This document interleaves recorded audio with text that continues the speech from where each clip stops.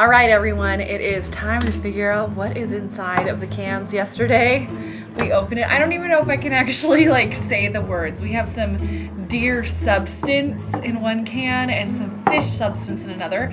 We took the labels off because we want to guess. I don't want to know what can I'm opening. So we're all going to be very surprised. And I bought a can opener just because I have no idea how old these cans are or what is growing in them, and I didn't want to use my own can opener, so got a new one. All right,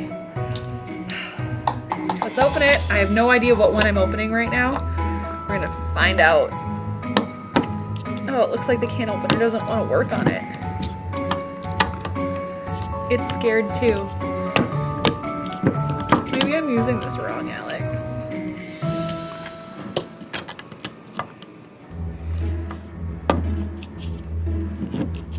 All right, there we go.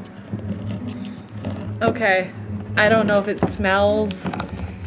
Smelling a little weird.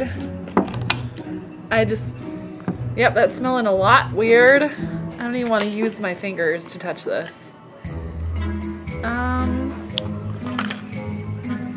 I don't know what that is.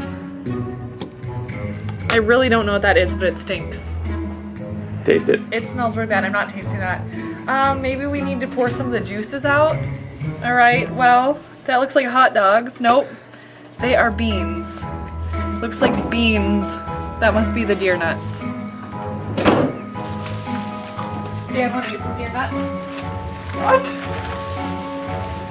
I'm assuming we're opening up the fish stuff. Uh-oh. Why am I eating lunch right now? I don't know. I don't even know how to open this right now. Tell I don't go in the kitchen very often. How you I don't know how to get this. How are you gonna get the fish substance out? Like, ooh.